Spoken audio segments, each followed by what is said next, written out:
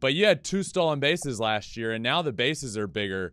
So, Rowdy, I mean, how many can we expect from you this year?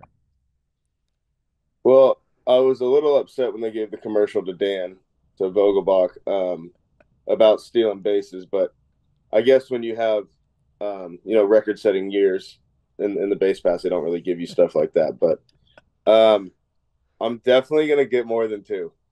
I Uh, think. I hope. okay. I hope. Is it a situation where I mean, you don't just have the green light on the base path, right? Like, how's it work with you running? You just go. It's like it's kind of like a red light with a stop sign, and like them one of them train things that you can't run in front of. Um, but sometimes like solar eclipse happens, and it's the perfect storm, and you just end up at second base. It's kind of like when you black out and you wake up and you're like, how did I get here?